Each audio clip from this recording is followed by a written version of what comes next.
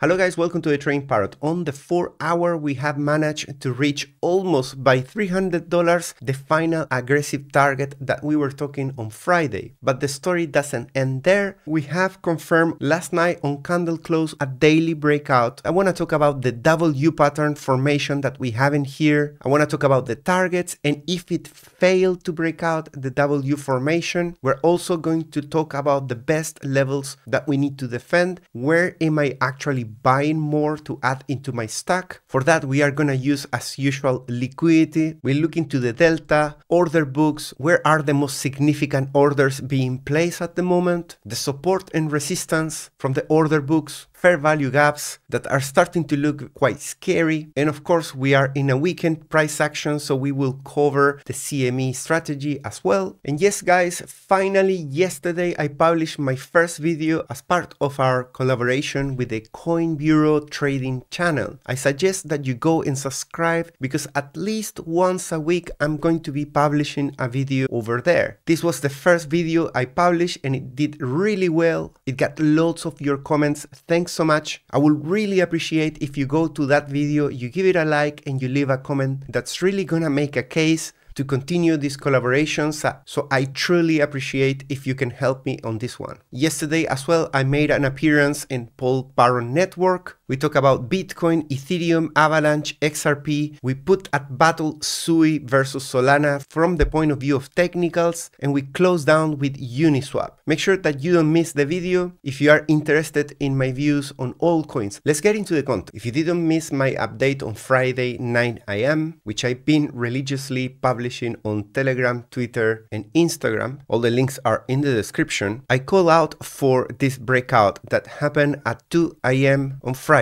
We discussed that the low-hanging fruit for the 4 hour to hit was to go to the median calculated with statistics. That's an RSI of 54 on the 4 hour time frame, followed by a more aggressive target of 66 RSI. Those were located roughly at 62K and 64K. We didn't have any trouble hitting the 62K. As you can see from the moment of the breakout, it made a 3% only with green candles. What I wasn't expecting that much was that right after that, we were gonna go straight with no pauses and get very close to the final aggressive target. We were just 300 away from it. The actual target was 63.776 and we made it to 63,412. At the moment, the price is building a consolidation bullish flag in here, so I don't discard that we might make it, but we are on a weekend. Volume is going to definitely get impacted by that. We can already see that after these two candles, the volume went massively lower than during the pump. And I will expect that most of the people in that trade already took profits. We can also see that the funding rates during the pump went into the negative, which definitely was key to help this setup to go higher. But right now we are at very high levels of funding fees. We can still move higher, but the opportunity is no longer that evident as the one we talked about on Friday. On the daily time frame, as you can see, we have pretty much completed the W formation in here. The neck is located roughly at 63K, a little bit below, definitely not perfect. We have a quite lower right hand side in here. There are no bullish divergences in this case, but what we do have in our favor is a confirmed breakout, this time on the daily. What we saw here on the 4 hour that happened on Friday, we are kind of mimicking a similar setup on the daily. But this time, even though the quality on a daily signal, I definitely respect it more than on a 4 hour. If you pay attention, we have two touches and then breakout in a bounce of support. But in here we have 1, 2, 3 touches and then a double bottom formation and then the breakout. So in my opinion, the 4 hour had slightly more chances to hitting that median compared to now Bitcoin having to go all the way to the top of the range. Notice that the daily is already above the median as well. So I wouldn't be surprised that over the weekend, maybe we come back and retest the level of 43 on the RSI. What I would like to stay very promising, is to respect that 43.44 on the daily RSI. 43 at the moment is slightly below 60k. Notice as well that if we were during this weekend to break out on this W pattern formation, there is a chance that that can happen. That could take us roughly into 67.2. If we manage to do that, make sure you have enough fireworks,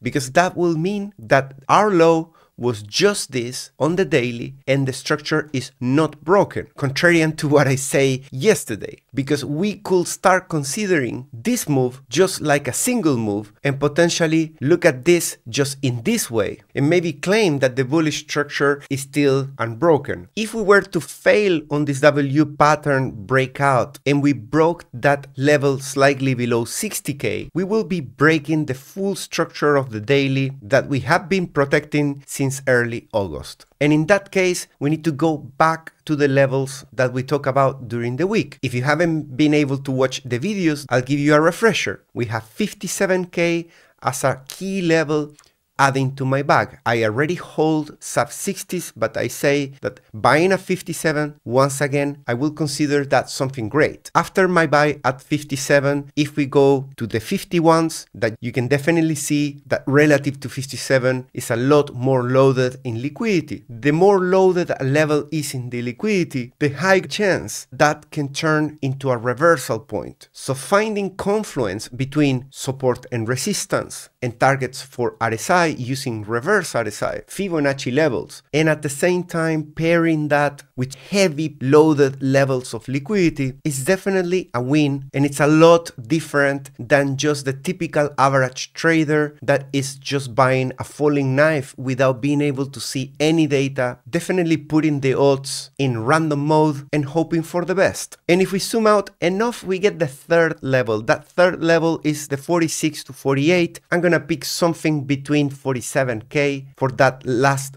golden entry. If you zoom out enough, you're gonna see that there is nothing as big as that level, not even here in the upside. Things that are not really in our favor for this W pattern formation to break out and take the liquidity immediately above 64.4, paving the way towards 67, is that this move in here was driven by a short squeeze and a lot of open interest in the market, not as much as spot buys. And that makes this move a high risk move. It left behind massive fair value gaps, and it's gonna be pretty difficult for the price to just continue over a weekend pumping like crazy in here without doing anything about these fair value gaps. The key is that we come in here, we take some of them, and we quickly reverse back to the upside. Luckily for us, we are on a weekend, and CME closed at 63.2. That was on Friday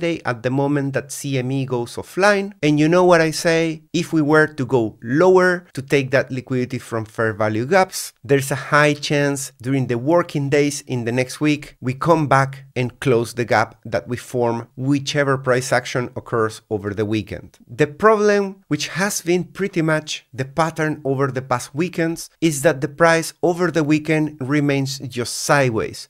And as soon as CME market opens, then it starts dumping or then it starts pumping. And in that case, we cannot use this strategy. As a refresher, we have a CME gap here at the top between 65 and 66 that is attracting the price. And we have this black sheep down here from 54 to 54.5. Both of them are in play. In my opinion, it will be a great thing just to wipe this one with a sharp and fast wick to the downside. With a quick recovery, that will be the best outcome that we can have at this point in the market. Leaving the gap open, it's like to quit smoking but still keep your cigarettes in your pocket. And we have left some big gaps in the past, like the one that is at 20k, which most people have decided to fully forget that we never closed. But who knows, maybe one day. We have some news here on the open interest. We are back in the top third. This green candle candle that happened yesterday is responsible for taking us back to the top third. The top third represents two things for us. It represents the highest area of risk in this full range of trading. Every time we have come to here, that is the time to dump. But the problem is that we cannot assume that forever, every time we go there, we're gonna see a rejection that takes us back down. Eventually, things might end up playing different. Not to go very far, end of September, we were here and we made it to the second third without going to the first third, which is pretty much what we have done every time in here. So I consider this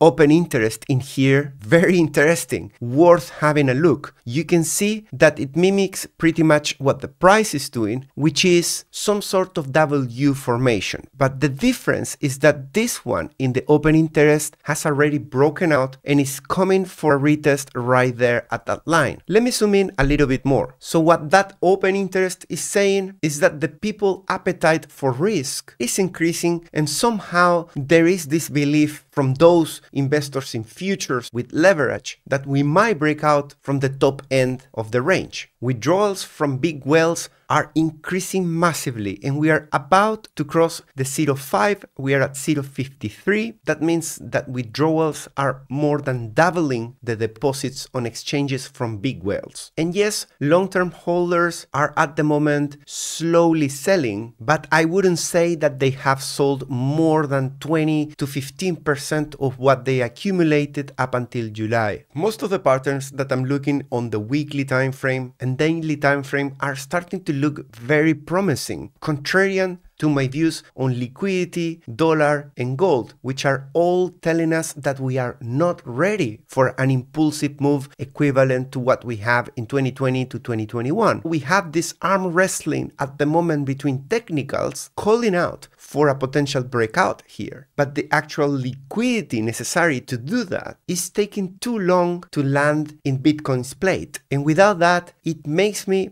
doubt that this is possible. And the only way that this could end up still playing out in a positive way with an actual breakout in here if all stars align from the point of view of liquidity just in time for the breakout, or maybe slightly later, in such a way that we could look at the price action back in time later on and think Bitcoin might have been front running that liquidity that was already on the way to us. Let me explain so you understand what I'm talking about here.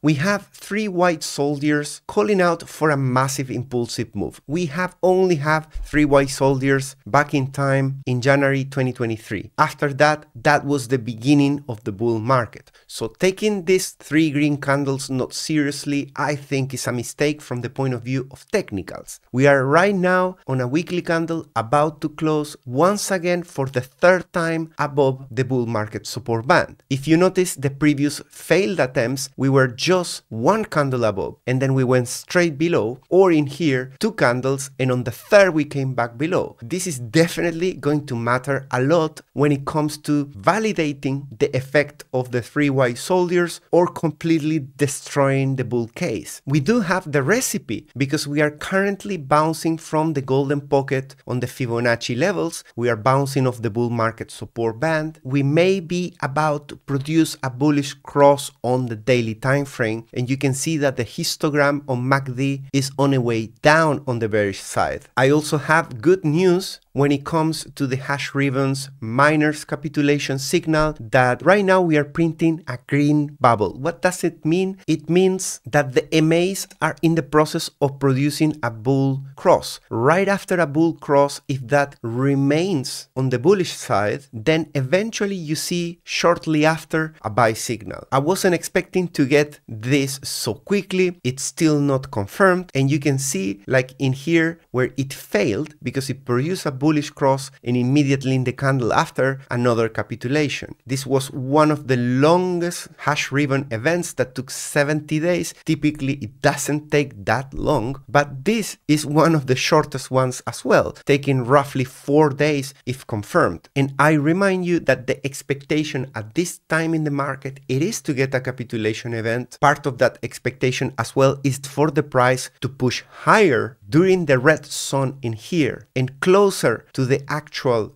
buy signal to see some sort of capitulation of 15 to 20%. That is just past performance. And when I talk about that 15 to 20% is in the context of Bitcoin during those years, 2020 and 2016, having already done a pump of 50%. In here, we have done barely a 6.8. So I will consider that a 15 to 20% drawdown for that final capitulation of hash ribbons to be a little bit too much for the particular volatility that we are having on these days in the Bitcoin network. On the weekly, things continue to look bullish. We have the breakout on the 16th of September. We were looking for a low in here, and now the RSI is going sideways. If over the weekend that W pattern on the daily was to break out to the upside, hopefully we can see the stochastic bearish cross reversing and opening up the mouth once again, faking out loss of investors. We're back into the neutral area in the fear and greed index. The week was flipping between fear and neutral pretty much every day. Before we were having a look at trading different website on the 4-hour using the swing template that gives us the big picture. Now I switch it back into scalping mode in the 5-minute time frame. We're gonna be hunting for where is the liquidity in the close proximity, the one that has been formed with the very recent price action. We're hunting for stop losses and levels of liquidations of account that could give us a hint on what is the most immediate next move for the Bitcoin price action. You can see that we have in here the bullish flag that we were talking about in the 4-hour time frame. You can tell that at the beginning of this impulsive move, people left their stop losses in here, roughly from 58.8 to 58.7. Liquidity cools down very quickly as we go into 57. Don't get confused, that 57 definitely has more liquidity when we are looking at the swing template on Trading Different. By the way, Trading Different, there's a 15 discount in the description. This is my favorite website to see live information about liquidation pools, and it's the first website that introduced this. On the upper end, we can see that we went into 63. Those levels were created with recent stop losses from people that probably entered roughly around 61k wanting to short Bitcoin. They got it wrong and they got liquidated very quickly at 63k. Going further up, we have liquidity at 64.7. That would be a move of roughly $2,000 up. If we went $2,000 down, there is not much. So if price wanted to really punish longs, it needs to move almost 4k down, reversing the whole move up. And even on the scalping template, we can see that 67 definitely wins the battle, even for the short term, in terms of stop losses accumulated there.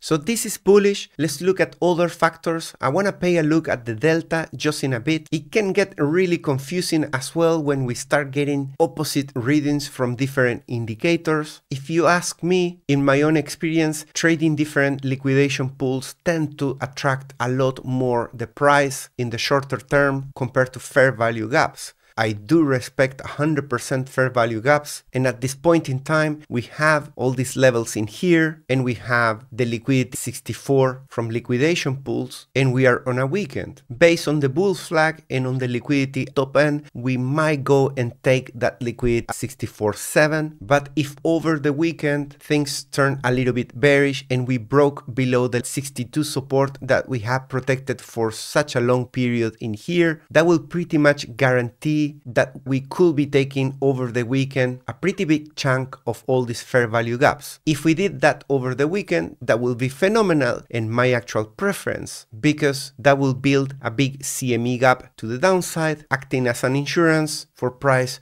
to come back later during the week and close that gap. Let's have a look at the order book in material indicators. There's also a discount in the description if you want to have a look at the actual data on different coins, not just on Bitcoin. And we continue to have larger selling pressure, ask liquidity at the top end relative to what we have as support. After this 85 million in bid that we have end of September, nothing comes even close. Our current support is is just 27 million, 28 million, and 16 million. Those are the three levels below the price. And above the price, we have 36, 28, and 45. That reaches 65K. Above that, it gets a bit more thin, and it comes back with 51 million at 70K. There's no clear direction at the moment on what the whales are doing when it comes to this order book. Purple whales seem to be going just sideways. Brown whales continue to put new lows. Pretty much everybody is selling at this point. Looking at these orders using trading light, we can see that 58 to 57 is the most concentrated level of orders at the moment. There is some mild liquidity, actually pretty thin at 62K at the moment. That is the support that we were talking about, that hopefully we don't break, otherwise we guarantee to take the fair value gaps. And at the top end, there is not much resistance. In fact, the resistance at 65 has been removed,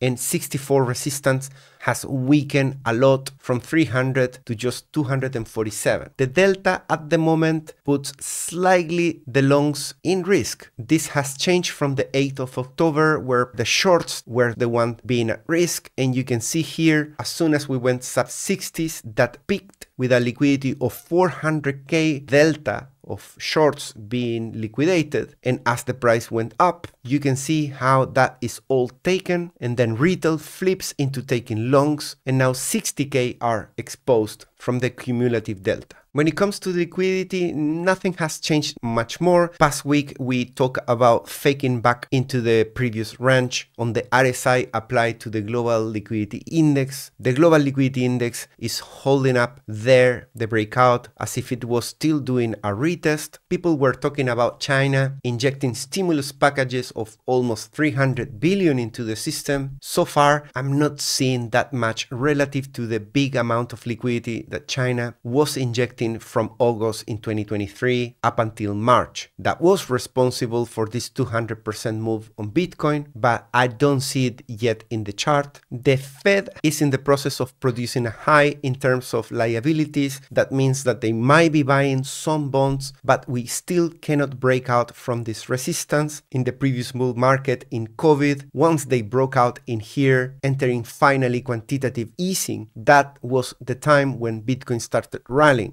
That is something that we are still missing, together with the liquidity and the fact that gold doesn't seem yet to be putting that top that we were talking during this week. We saw for a lapse of a moment the RSI weekly on gold being below the support, and I was almost counting victory that we were able to find the potential top of gold, which is one of the most important 4 legs needed for Bitcoin to produce a strong move up like it did in August 2020. But we ended up closing the week with a green candle and going back to the tops of the RSI range. So I guess we're gonna have to arm ourselves with a bit more patience when it comes to gold topping. And the 4th leg is DXY, that seems to be pretty sticky here, holding back inside the range after this breakout on the weekly. As a summary, DXY still doesn't give us the go. Neither gold. Liquidity injections are in progress. China is injecting liquidity, but nothing as substantial to even hold the breakout of liquidity that we saw in the past month. And probably the most concerning one is that the Fed, no matter what changes are being applied in monetary policies, cutting rates, and still in quantitative tightening, and seeing still TA saying we're almost ready for that, makes me believe that the only option that Bitcoin has now to break out from here is the fact that we are in October, so seasonality, elections, and traders attempting maybe to front run those aspects that are key and critical for Bitcoin to move up. Japan just had the largest outflow in history, 8.8 billion exit from Japanese stocks. That is pretty worrying for the economy. And Martin is saying, be aware this pump is driven by leverage. The previous drop from 64 to 59 was started by an overdose of leverage. Now over 1.5 billion in leverage is fueling the rally again, making it highly risky. As I explained earlier, we are entering the top third, the one that has been responsible for each and every single dump from the top to the bottom. The only reason I'm paying attention in here is because there are also some signs coming from TA supporting the fact that we are preparing for another attempt as well. And I will say there are some slim chances that we can actually break out from the top. And yesterday the market on the S&P closed on a new all-time high at 5.8k, 23% up. And I think this is responsible to have given a hand to Bitcoin when it was sub 60s and bring it back up. And guys, if you open the description down below, you're gonna find my favorite products in crypto with the best discounts and bonuses. We have a new partner called Bluffing. This is an exchange that I'm currently starting to use more often. You can get up to 5,000 as a bonus and 50% discounts fees if you sign up with my link in the description. That's definitely going to help the channel as well. Have a look at the rest of them. The ones that people are enjoying the most at the moment are trading different with the discount of 15%. High Block Capital offers amazing value, and you can even copy my charts that I left at the top of the description. I'll see you on the next one. Bye bye.